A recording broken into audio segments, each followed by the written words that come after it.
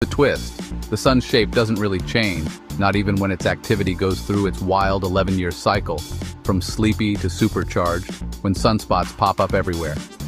Scientists thought all that magnetic action would jiggle the sun's shape, but in a 2-year mega-study with NASA's Solar Dynamics Observatory, they found the sun's squashedness barely budges.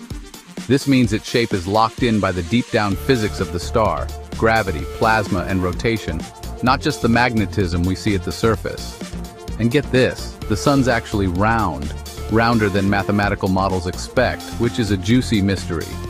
Maybe we're missing something about how gas turbulence works deep inside, or how those magnetic fields organize themselves. For science, that's awesome, because every time we find a flaw in our theories, it's a chance to learn something new. So, next time you glance up at the sun, don't just see a blinding ball of light. Remember, lurking behind those sunglasses is a cosmic